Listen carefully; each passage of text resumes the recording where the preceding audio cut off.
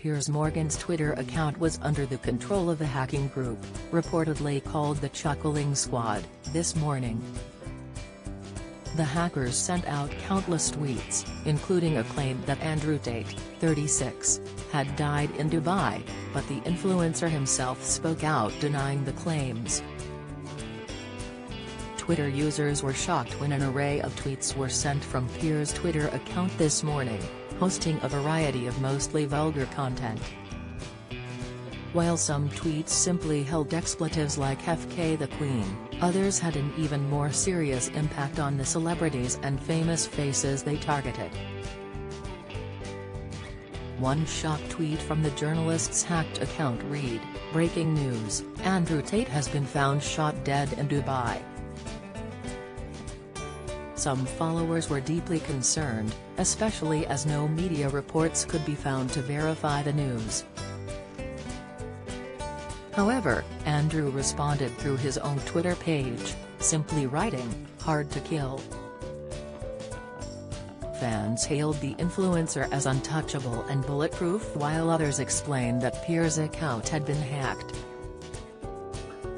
Andrew was not the only victim of this morning's hack, as a flurry of slurs and offensive messages were sent out from Piers' account. Some of the other victims included Ed Sheeran, who was called a ginger effer, and Boris Johnson, who was told to get a effing haircut, "you ugly bum." Shortly after Andrew confirmed he was still alive, the businessman posted an ominous message to his page. He wrote, "You know something. What you know you can't explain, but you feel it. You've felt it your entire life.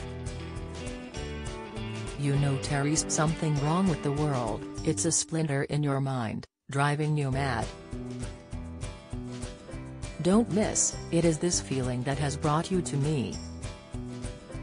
It is uncertain if the mysterious post referred to Piers' hacked account, as Andrew later turned his attention to environmental activist Greta Thunberg. He wrote a message directly to her, along with a photo of himself putting petrol in a golden Bugatti. Andrew said, "I have 33 cars. My Bugatti has a W16 8.0 liters quad turbo. My two Ferrari 812 Competizione have 6.5 liters V12s. This is just the start. Please provide your email address so I can send a complete list of my car collection and their respective enormous emissions." Twitter has since regained control of Piers' account and the hacked tweets have been deleted. Some of Piers' own tweets and photos were removed as well when the hack came to an end, but they are slowly making a return to the platform. While the hackers still had control of Piers' account, some followers pleaded with them to search his direct messages and questioned if they could see any conversations with Meghan Markle. The group simply replied that there was nothing interesting in his conversations and did not reveal any personal messages.